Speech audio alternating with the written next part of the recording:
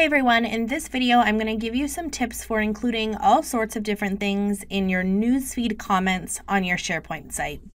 So if your SharePoint site has a newsfeed, it probably looks something like this, and you can see that it's a pretty simple text field. When you click into it, the only thing that you're given is really this camera icon here that says picture when you hover over it. But you can actually add a lot of different things. So let's start with how to add a URL. You can simply type or copy and paste your URL right into your newsfeed comment. And I pasted my URL in here, and you can see that I get a pop-up box that shows me what the URL is that I pasted and then what I want my display text to look like. So if I wanted to change my display text to sign in, I'll click the checkbox. I get a formatting change, and then if I click post, you can see that it actually shows up as a clickable URL link. You can also do this with a link to a SharePoint document. So if you have a link to something in SharePoint or OneDrive for Business, you can do the same process of copying and pasting that link into your comment and then changing the display text so it's a little bit friendlier to the other people reading your newsfeed.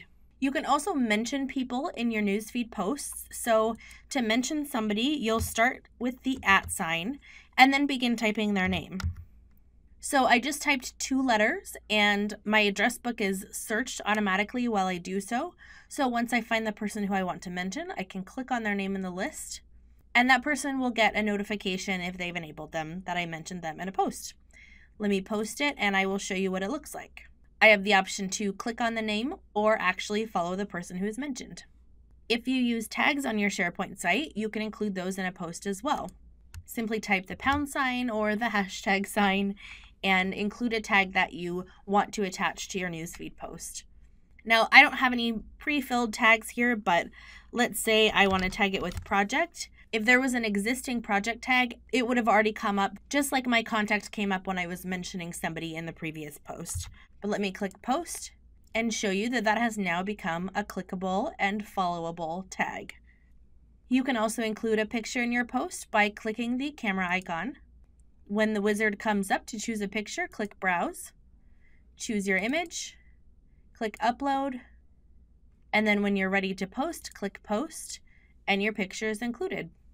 One last thing, you can also include a video. So once you have a URL of your video from a hosting site like YouTube, you can paste it in, similar to how you added URL display text for in the previous examples.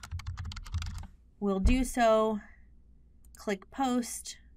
Oh, and this is actually a good example here. So I changed my text, but I didn't click the check mark. So make sure to do that to save your display text. Click the check mark and then I'll post and I can delete my mistake. Hope those tips helped. Thanks.